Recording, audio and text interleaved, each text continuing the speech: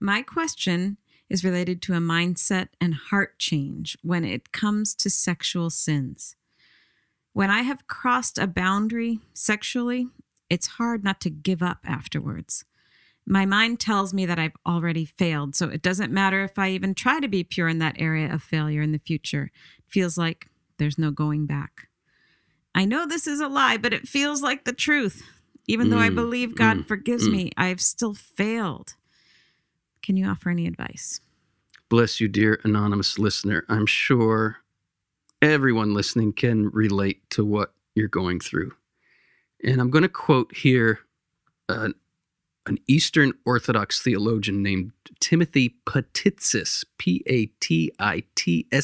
I believe I spelled that correctly. Timothy Patitsis says, when we find ourselves in that situation of sexual struggle and then self-condemnation for our failure, he says it's often because we're picking up the sexual struggle by the wrong handle.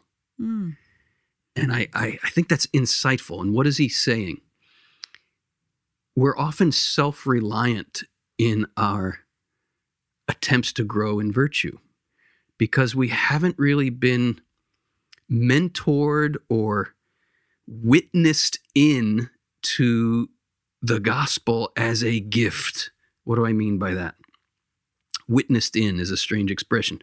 But what do I mean by that is we haven't had people in our lives who have witnessed to us in such a way that we realize, oh, I don't have the power to grow in virtue of myself. All I have is weakness.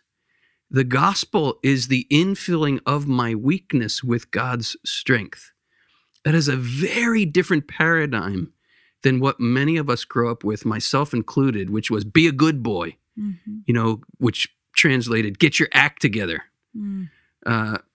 Put it more colloquially, and as my spiritual director put it to me years ago, if you're familiar with my teaching, you've heard me say this before.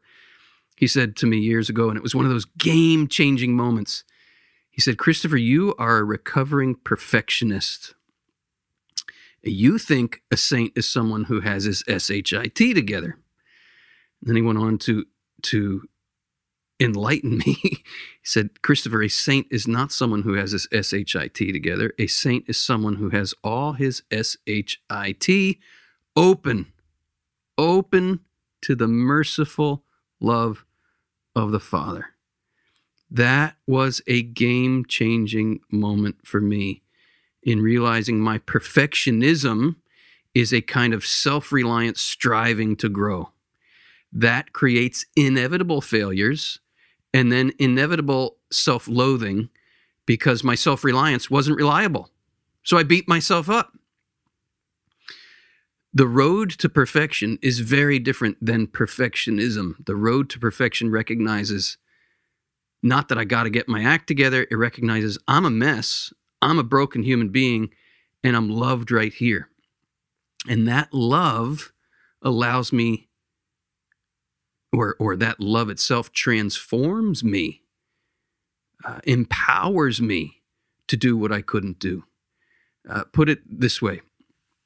Peter of himself had no ability to walk on water. What enabled him to get out of that boat? His eyes were set on Jesus. And even when he sank, Jesus didn't say, what the heck are you doing out here? Get your butt back in that boat, you fool.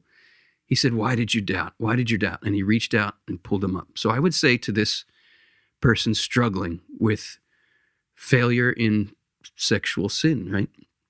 And also a tendency to despair. Like, I've already fallen. There's no hope for me. Right. I might as well just... And I love that this writer said, I know it's a lie, but it feels true.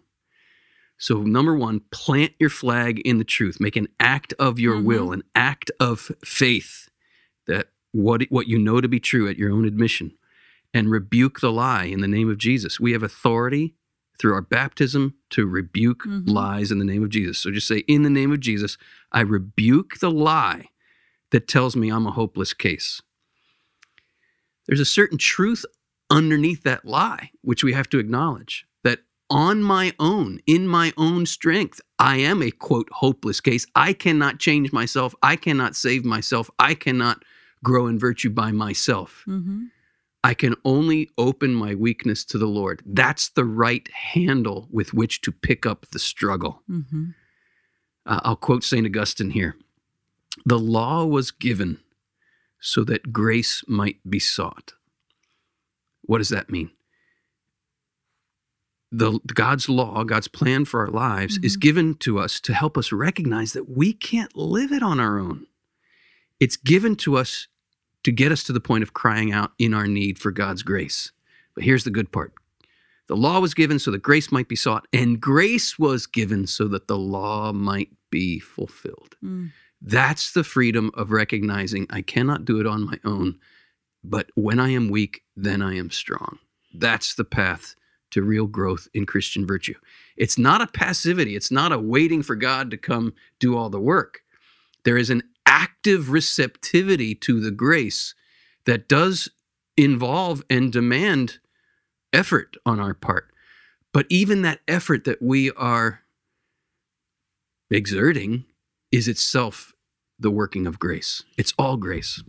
I can relate to some of these things, and I know that men and women may have some different experiences on this particular topic. So I just want to share a couple of thoughts please. from a woman's and perspective. And we don't know if this was a woman or a man who wrote the question. Mm-hmm.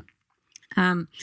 That one of the things that can happen if these sexual failings are happening in an ongoing relationship with another person is that, well, first of all, we may have already heard it said, because I remember hearing this said, there's no going back. Once you've done it, you've done it. Yeah. That's it. Just give up, kind of thing. That's kind of spoken out there. Right. So we've kind of already stored that somewhere in our brains if we've heard that before. Which is so contrary to what we were just talking about. Right. I'm not quoting it as though it's true. Yeah. I don't believe it is true. Never have believed that's true. The reclaiming of our virginal value we're all called to, or that we were just talking about. Right. But also the challenge of in the relationship itself, if we are regretting something, that means often talking with, from a woman's perspective, talking with the man that we're in the relationship with about those feelings.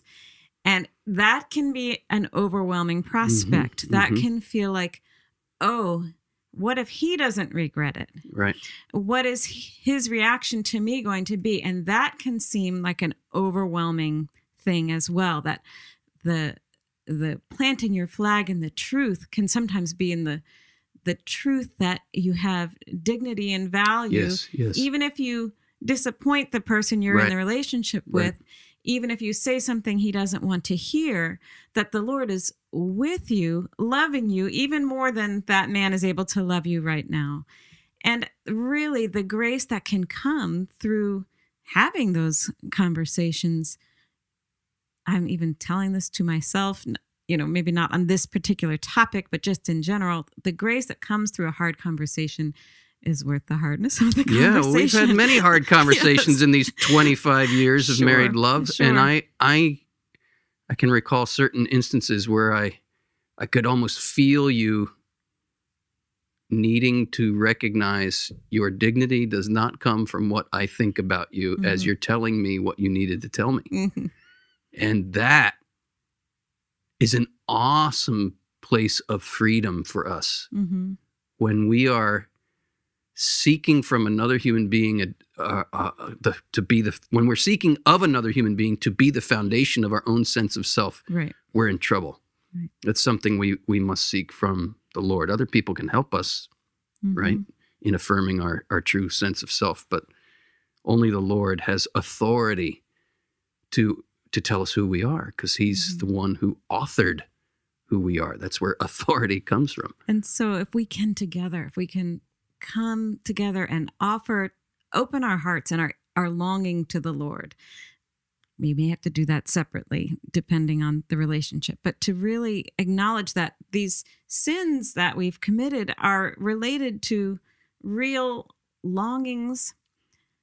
There's a physical component, but there's so much more than that we're longing for. And to be able to direct that, open that up to the Lord, as we often say, to look at what's inside our hearts and lift it up to him and ask for him to fulfill us and to console us and to minister to us in those aching places in our hearts. It's it is real, and it does bring freedom.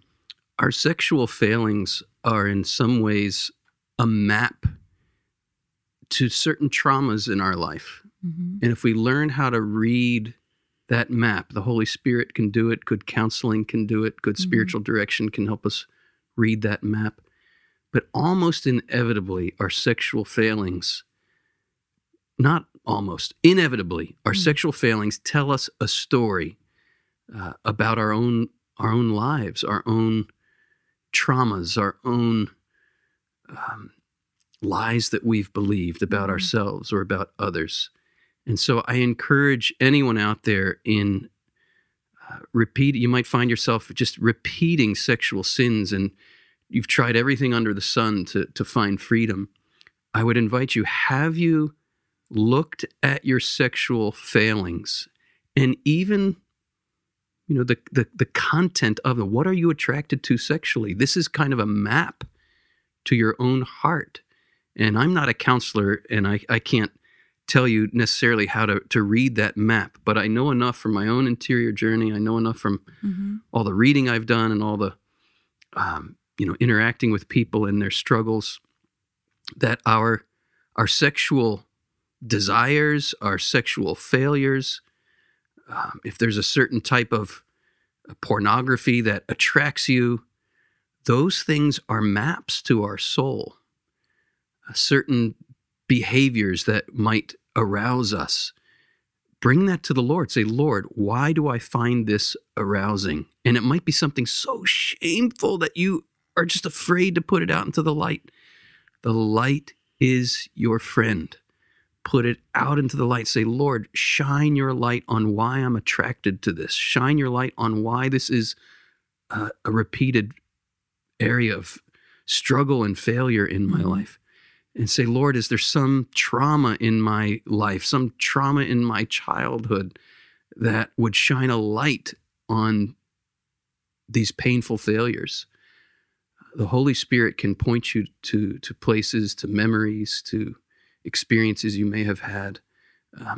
I would urge you to find good spiritual direction and good counseling to help guide you through that. And we have resources.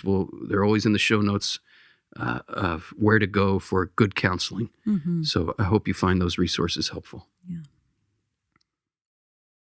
Hey, thanks for watching. If you enjoyed this video, give it a like. If you want to share it with people who need to hear this message, please do that, and consider subscribing to the channel.